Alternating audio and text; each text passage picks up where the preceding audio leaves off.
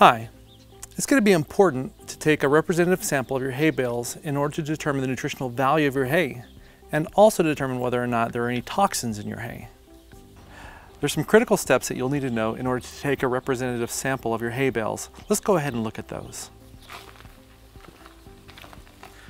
So it's important to find a unique lot of hay.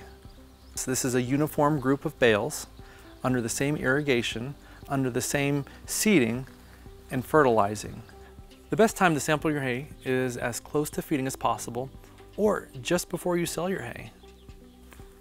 In order to do this right, you're going to have the right tools. What you're going to need is a hay probe, and what that is going to be at least 12-inch probe that can go into your hay bale. At one end, it's going to have some sharp teeth that are going to need to remain sharp because that's going to penetrate the bale and really produce the representative sample. The ideal length is anywhere between 12 inches and 18 inches. We have a probe here that's going to be able to do that. The diameter of the probe needs to be at least 3/4 of an inch wide, and that's going to ensure that we're going to get enough of the hay sample to submit to the laboratory. Now, it's going to be important to take a representative sample of the lot of hay.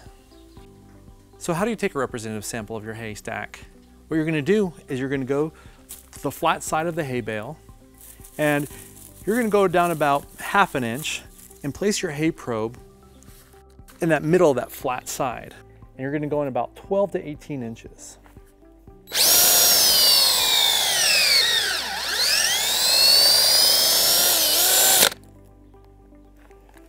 And you have your core sample. You're going to go ahead and walk around that haystack randomly and take additional samples. Once you take the hay probe out of the hay bale, not only is it sharp, but after you've sampled your hay, it's going to be hot, so don't touch that.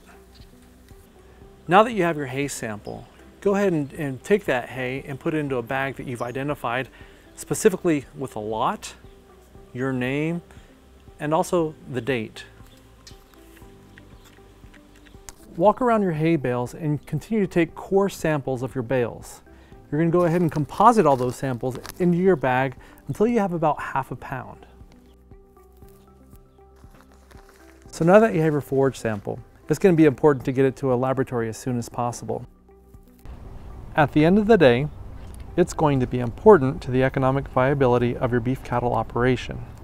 If you have any questions about the process, feel free to visit an extension office and visit with your field faculty member. Until next time on Oregon's Outback.